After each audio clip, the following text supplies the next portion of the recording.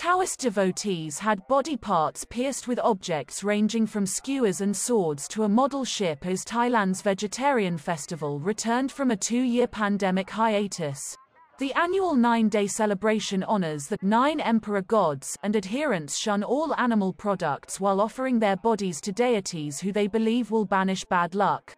Internationally known for often graphic images of the piercings, the event in Phuket previously drew thousands of visitors to the southern tourist island hoping for blessings and good fortune.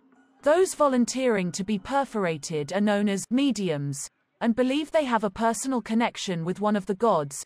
They must apply in advance and are carefully considered before being granted the honor. As the sun rose over Phuket, the mediums prepared themselves at a local temple as drums beat, bells rang and incense burned to begin the day's festivities. Folklore traces the ritual back to 1825 when a visiting Chinese opera troupe fell ill in Phuket, but today the festival comes with latex-gloved medics and modern safeguards. After devotees emerge from the Jaw Su Gong Naka shrine, nurses closely monitor the proceedings as the sharpened objects, chosen by the mediums, are carefully guided through their skin. During this procession, in which some devotees appear in a trance, their eyes rolling as they tremble, wave and dance, they dispense blessings to a crowd of hundreds.